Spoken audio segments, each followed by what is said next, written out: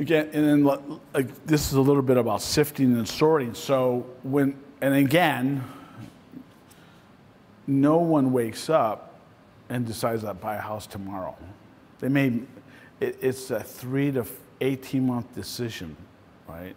So again, with leads and lead management, you have to have a system to keep track of that lead and work that lead over a long period of time.